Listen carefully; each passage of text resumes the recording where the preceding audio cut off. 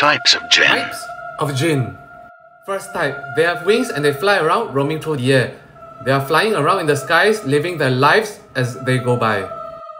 Second type, they typically appear in the form of animals, mainly snakes and dogs, but they can appear in other animal forms.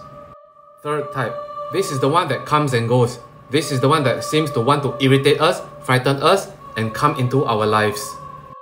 There are both good and bad jinns. Good jinns are called jinns, bad jinns are called shayateen or devils. Beware of jinns that love to stay with impurity. They are known as kupfi wal khabaith, and they love places of filth such as toilets.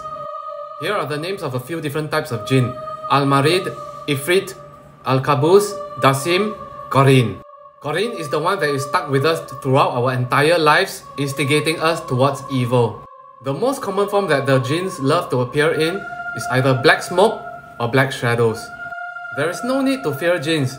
Their intelligence level is lower than that of humans. They are basically bongo, gobbler, stupid,